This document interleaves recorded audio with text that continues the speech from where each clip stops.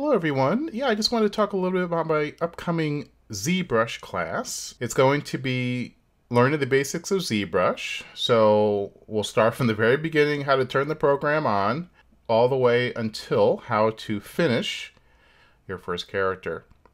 I'm going to be talking about how to make your ZBrush sculpture look like an illustration. So if you're an illustrator and you need to build your character for your comic book, or you need to work in some extreme perspectives, using ZBrush is incredibly helpful for that. I've been teaching ZBrush for over 10 years. I taught at CalArts. I'm still teaching ZBrush at USC right now, and I also taught at Blizzard. The class that I'm going to be teaching is going to be very user-friendly. You don't have to have any CG experience. So while I'm doing my demonstrations, you can ask questions. Yeah, I'm really excited about this one. I've been honing my teaching skills, especially focused on ZBrush, and I think I've got it down to a science. So anyway, I hope you guys enjoy the class.